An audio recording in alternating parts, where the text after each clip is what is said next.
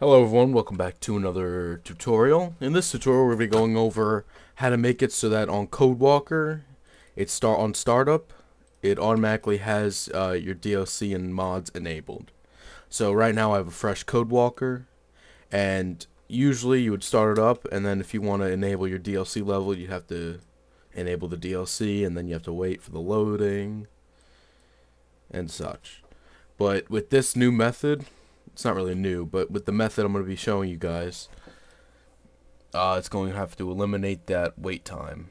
So the first thing you're going to do is you're going to go into your Codewalker folder, wherever it is. And then next thing you're going to do, you're going to go to codewalker.exe.config. You can open that up with whatever program. You're going to scroll down until you see enable mods and then the DLC. So with the enable mods, you're just going to write true, and then you're just going to copy this and paste, and true and true. So now you're going to save, you're going to exit out, and then you can open up Codewalker,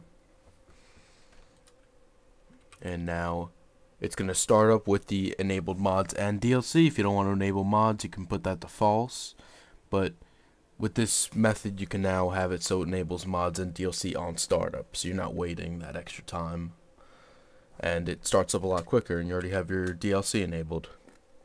It's a very short tutorial, it's not that hard, and it's a very simple thing just to save you a little bit of time when you're modding. Hope you enjoy the video. You could check out any of my other tutorials on my channel, and see ya.